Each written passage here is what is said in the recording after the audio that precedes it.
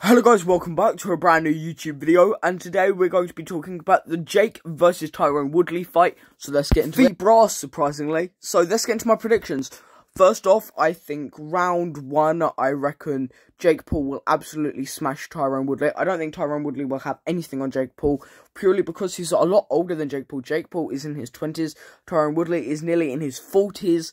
I just think Jake Paul has a massive physical advantage on him. If we're talking about the advantage of who is the biggest bellend, I'm going to go with Jake Paul. Because you know what they say, the bully always wins. If you're a bully, it's not cool. I used to be a bully. Stop bullying. So what we've seen from Jake, I think he's got a massive advantage in the age category, physical advantage.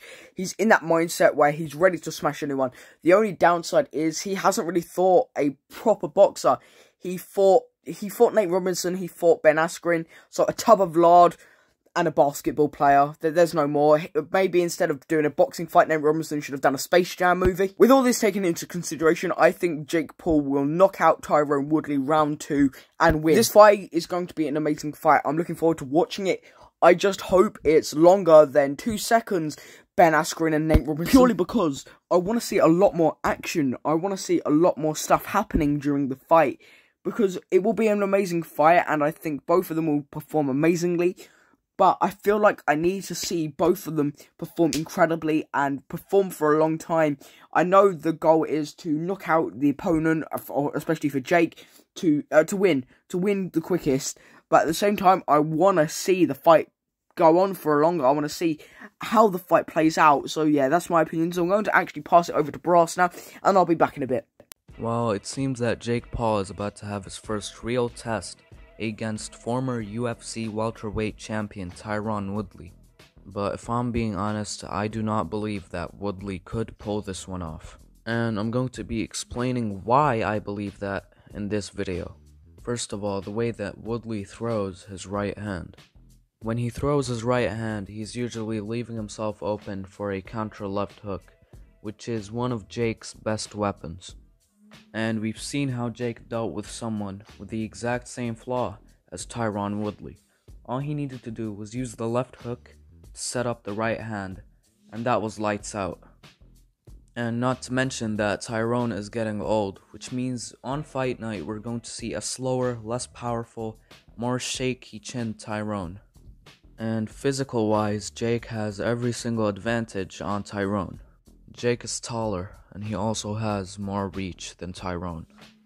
And in general boxing fundamentals and technique, Jake Paul is superior.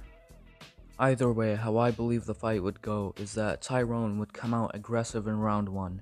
There will be a lot of clinching and jabbing from Jake, and Tyron may land a single shot which stuns Jake, but Jake would probably hang on so he doesn't get dropped. Round 2 starts, and Jake starts using his advantages, his reach, his height. He keeps Tyron at a jab's distance, and probably lands one big shot which may stun Tyron, but it doesn't quite drop him. And then round 3 starts. Now this is where I believe things would spice up, and Jake would let his hands go. And he'd probably find an opening and land a right hand on Tyron, which drops Tyron for the first time in the fight. And Jake will probably go in for the kill, but the bell saves Tyron in round 3. And in round 4, Jake would probably recognize the fact that he's able to hurt Tyron, so he's going to go in for a right hand and then drop Tyron completely. And that would be the end of the fight in my opinion. So my predictions are that Jake wins by a 4th round knockout. I think what he meant to say was a round 2 knockout. But what do you think? You've heard me and Brass's opinion on the subject. What do you think? Comment down below. This is one of the first fights I'm actually looking forward to the undercard and looking forward to the whole fight, because normally the fights before the main event bore me to fuck. I'd rather film a reaction video than do that, or watch Space Jam 2. Either way, it's going to be a very intriguing fight. Jake Paul has a lot of advantages, but Tyron Woodley has the experience, so we're just going to have to wait and see on the day. But I reckon it's going to be one of the best fights in YouTube boxing history. But not even YouTube boxing. I feel like Jake Paul has come to that level where he's not YouTube boxing anymore. He is going mainstream. He is going mainstream fast. So thank you for watching today's YouTube video. Please subscribe to Brass. His link will be down in the description. Follow me on Instagram. Follow me on Instagram. Follow me on Twitter. The Real Lads is coming back better than ever. Just chatting, where I'm trying to get Brass on, so at him and tell him to come on my podcast. So yeah, thank you for watching today's YouTube video. This has been Samuel and Brass, and we're out. Peace, bye bye.